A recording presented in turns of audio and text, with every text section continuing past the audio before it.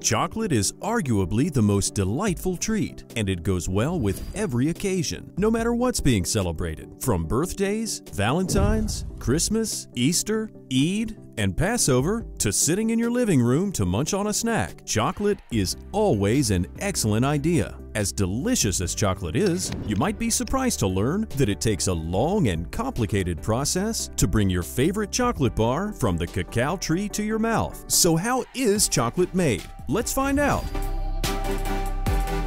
Cocoa beans are from the cacao trees, and they're commonly found in West African countries like Ghana, Nigeria, Cameroon, and Côte d'Ivoire. Fun fact, West Africa accounts for over 70% of the world's cocoa beans. The cacao trees produce pods, which when ripe, will be harvested for the cocoa beans. Each pod can yield about 30 to 40 cocoa beans. After the cocoa beans have been removed, they're kept in a wooden box covered with sacks or banana leaves to ferment. This takes about 5 to 8 days. Fermentation ensures that there are no germs in the cocoa beans and that it has a great taste. It also helps destroy the seed coat, which is vital for the next step. After fermenting, the cocoa beans still have a large quantity of moisture, and moisture is bad for our beans. So they must be dried, reducing the moisture level to less than 7% to stop the fermentation process. Over-fermentation or re-fermentation of the cocoa beans can lead to spoilage or bad taste. The cocoa beans are then spread out on wooden slates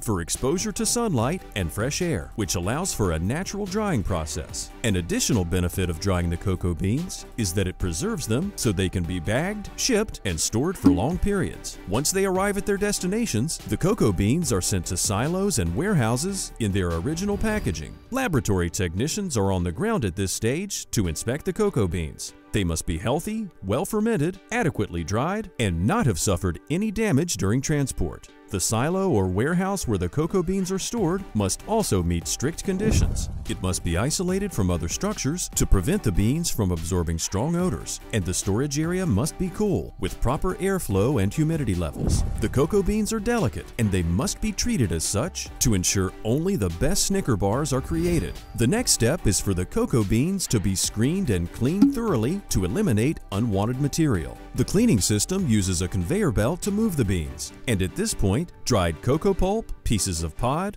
stones, or twigs are removed. Then, a powerful vacuum extracts the last bits of jute fibers, sand, and wood. After they've been cleaned, the cocoa beans are heated in a micronized revolving drum, which helps to loosen their hard shells. Then, the beans are carefully weighed and inspected so that only those of a premium quality make it past this stage. Chocolate, and really anything made from cocoa, has a distinct aroma that makes our mouths water when we smell it. This lovely aroma comes from the next step, which is roasting. Roasting the cocoa beans further reduces their moisture content, changing their color to a rich brown, and it gives them the signature delicious aroma we're fond of. The roasting is done in large rotary cylinders that turn the beans over and over for anywhere from 30 minutes to 2 hours, depending on the variety of the beans and the desired result. Roasting also makes it easier for the cocoa beans to be deshelled, as we'll see in the next step. Once the cocoa beans have been roasted, the shells become brittle and easy to remove.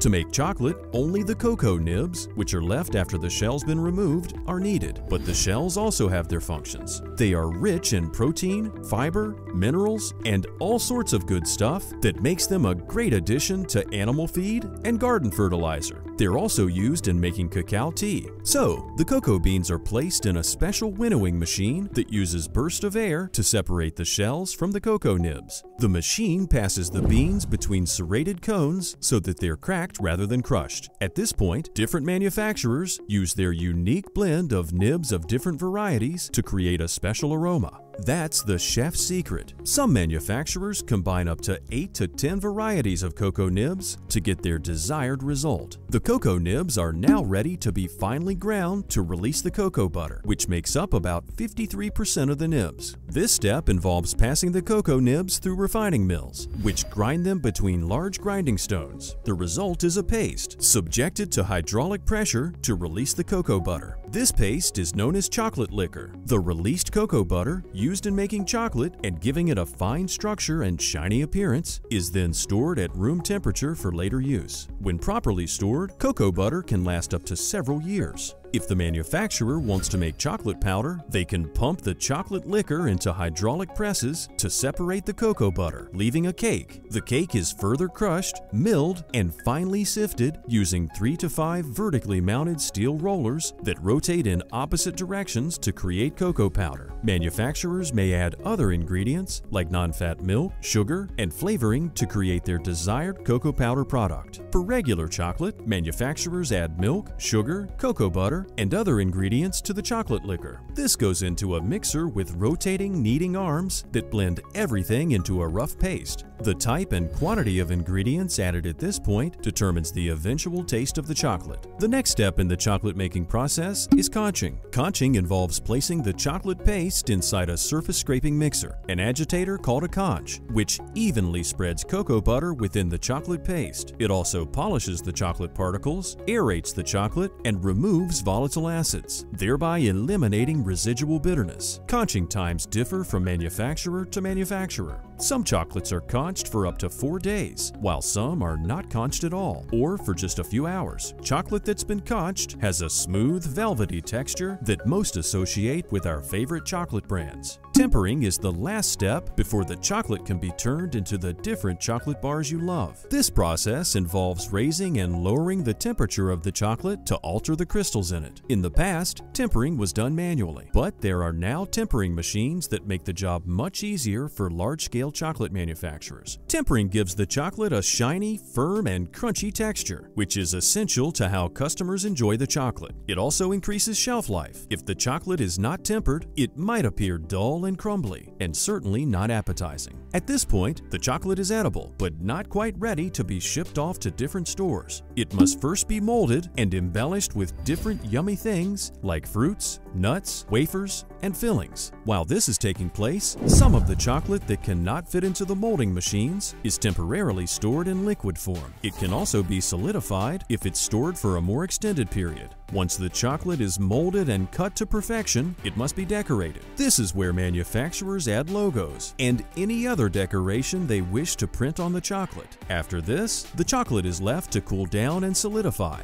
then wrapped in foil or paper packaging to keep it fresh. Finally, the chocolate is ready to be shipped to distributors and stores, where you can pick them up and enjoy. So now you know how chocolate is made, from when the cocoa seeds are harvested to when the chocolate is packaged and shipped to different stores and supermarkets for you to pick up. What's the next topic you'd like us to explore so you can see how it's made? Let us know in the comments. Also, like, subscribe, and share for more videos like this.